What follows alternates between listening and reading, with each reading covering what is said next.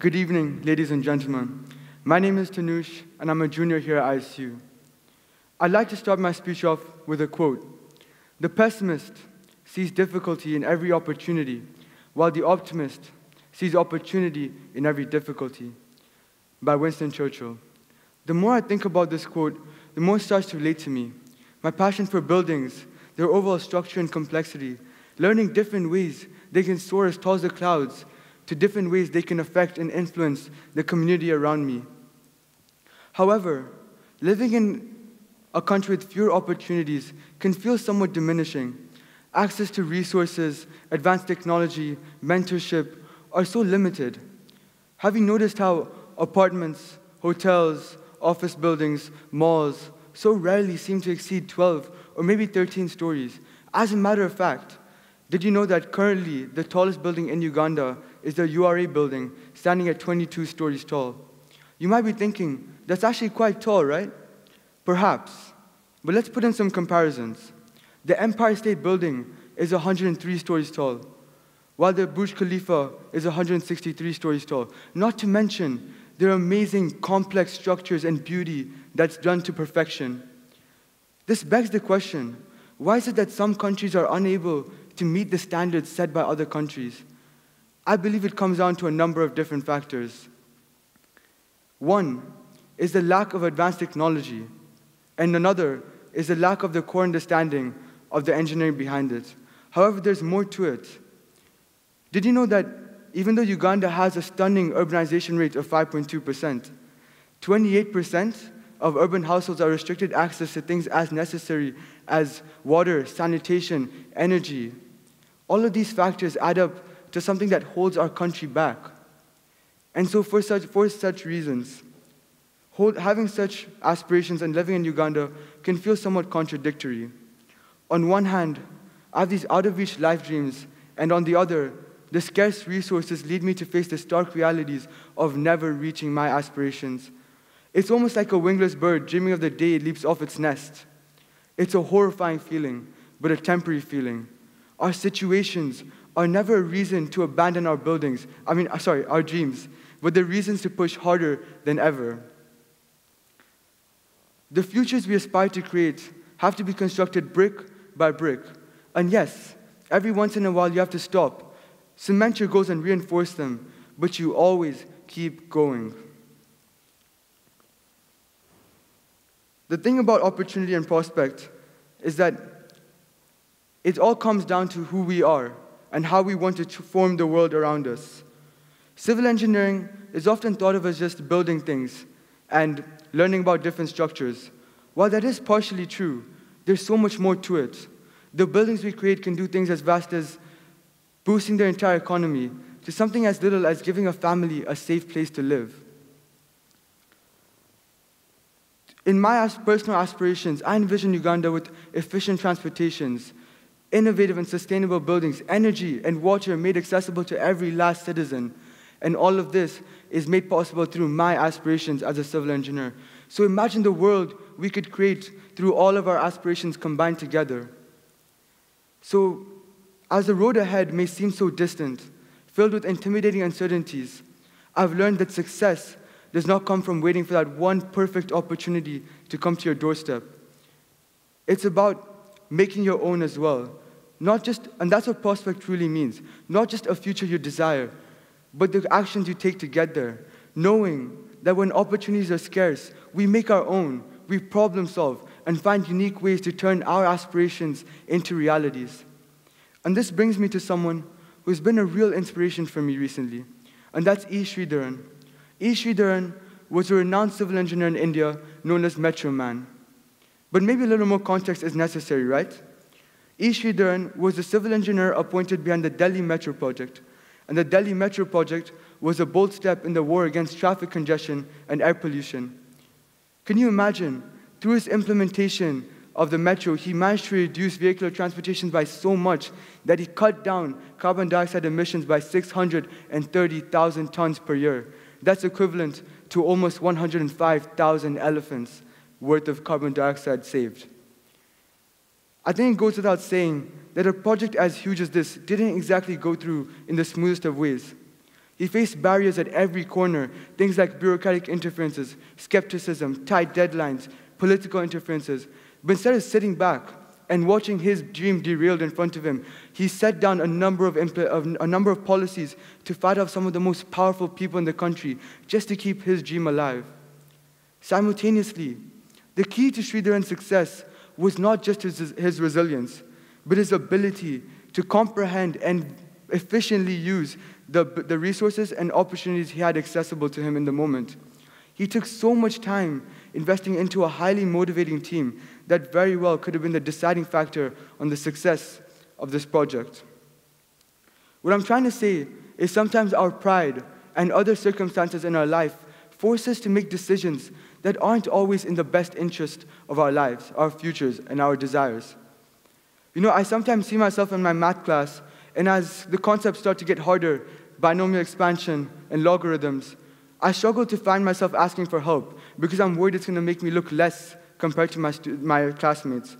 But maybe my perspective has been wrong this whole time.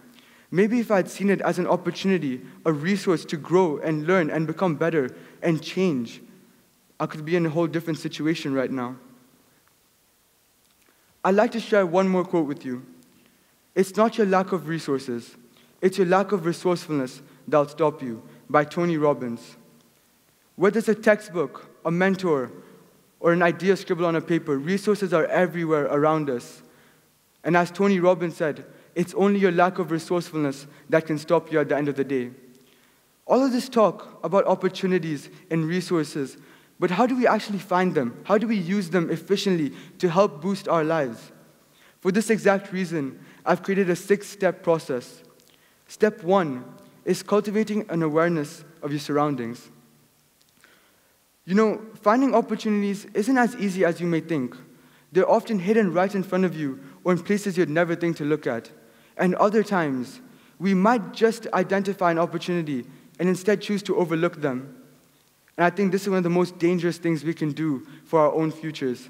I remember in grade 9, as I was going into my basketball tryouts, the basketball coach asked to give me a special training before the tryouts. And I remember thinking to myself, why would I need extra training? I'm definitely going to make the team. And while I did make the team, the problem started about a month later. As the drills got harder, I started to struggle to keep up with the rest of the team. And as this continued, the coaches started to lose their faith in me. And through this, I spent more time on the bench than the court itself.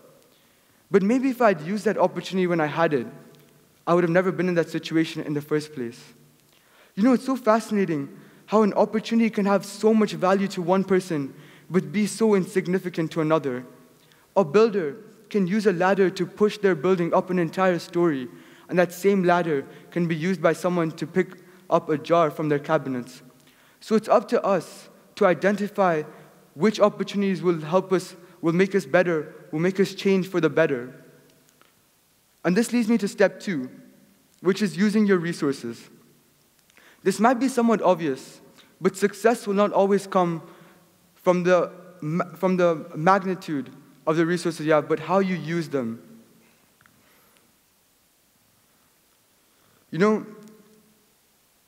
I would like you to take a moment to think, which opportunities, which resources have you had recently?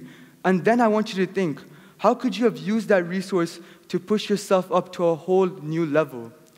Life is like a staircase in so many ways. And I like to think of opportunity as that initiative you take to step forward and improve yourself each time. Step 3, advice. Sometimes we struggle to identify opportunities or know how to use them or when to use them. And in times like this, it's so easy to feel demoralized and confused. But instead of sitting back and watching those opportunities pass you by, I urge you to take that moment to find help. Because once that opportunity passes you by, you might never get it back. My dad always likes to say, precaution is the best medicine. And I find this so interesting because it teaches you to always stay ahead of yourself. If you have the opportunity to use a resource or something that can help you, why would you wait for it to leave you behind? Use that opportunity before it can go. And that's where step 4 comes in. Take action. It's always the most important thing with things like opportunity is to use them before they expire, because they're not constants in your life. They will leave you behind. And here's the thing, life will always try to take advantage of you, diminish your capabilities. But you have to step forward and push yourself ahead of your limits. Step 5, I personally believe, is one of the most important steps, because everyone always seems to underestimate them. And that's to embrace your failures. People always think failures are the end, but they're actually just stepping stones. I learned this firsthand in year 4 when we had a physics project on designing a bridge that was supposed to hold a certain amount of loads. And I remember in that moment, I tried to build a bridge that was more physically beautiful rather than something that was set out for the task it was meant to do.